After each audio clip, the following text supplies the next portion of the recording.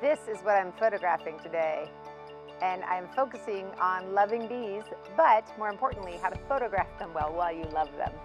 Oh, that's pretty. Okay, this light just dramatically changed, so I have to quickly change my setting. Oh, this one's dancing. This one danced. He like shook himself like a dog. And I'm dropping my ISO.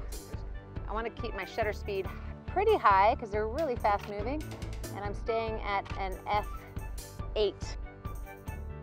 One of my main goals is to get a really clear, sharp macro shot. That will be very challenging to me because I think bees are terrifying. Oh man, that's the swarmy part. No, I don't want to go down there. No. I also want to get a shot of all the bees, as many as I can get in one shot. Oh, this is so pretty. Hey, can you get out of the way? No, not you, that guy. No. Yeah, that's photographically what I'm going for.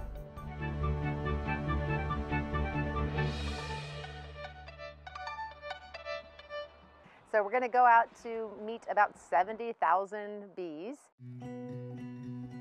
Bees, as many people know, are facing a terrible march to extinction. There's less and less bees everywhere, and they're a huge, pivotal part of our entire ecosystem.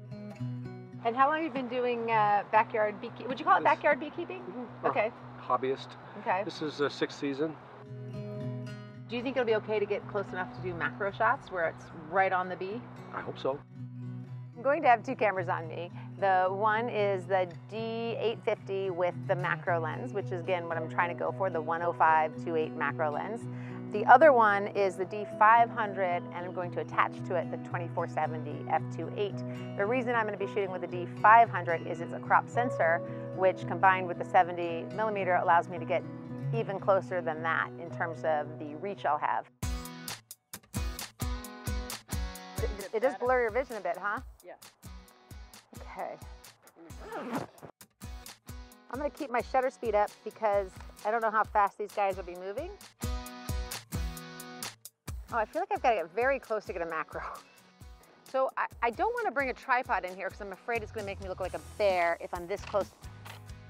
The one thing I'm noticing is that I have to do a bit of pre-focusing, which is not easy for macro shooting, but they're just so fast moving. I kind of got to figure out where they're going to be and get ready. Hey, wait, this one's a good one. Oh, I got it right on the honey. You did such a good job. Are they like on me particularly, or is that just me? It normally does on a macro. The closer you get to a subject, the more narrow your aperture needs to be, because the closer and closer you get, the less is in focus. Wow, you can get their eyes and everything. But this time I want to get a macro where there's one bee like on top, but a wider field of focus so other ones are clearly in the shot as well. This macro is a 1-to-1, which affords me the ability to get so close that I can fill the entire frame with just one bee. Oh, I just got the shot, yes. So what I'm going to do here, because I want to go in and really show that mess of awesomeness, I want to shoot it at f16. I want to keep my shutter speed over at least 1/200, which is a little low for my preferences here. But that said, because I'm going deep in there and it gets really dark in there, really boost my ISO up. So I'm going to boost it to like a 5,000. I'm going to bring it down to 1/160th, and then just bring that aperture down to f14. Oh, that's a cool shot. So my thought is I have them all going up, and I want to shoot a little bit down at them. Oh, this is it, this is it. Wait, don't move anything. This is the angle. I wanted to get that shot and I got it. A couple of my most favorite shots. One is that whole look at where the entire frame is covered in a multitude of bees. I thought that was a very cool shot. I tried to get it at a narrower aperture, so to show more texture and more of the overall feel of looking at that many bees together. And another one was just the beautiful macro with those iridescent wings when the light just hit perfectly, as well as that beautiful honeycomb look was really striking. So that's enough. All right, guys, that's a wrap. We'll see you later.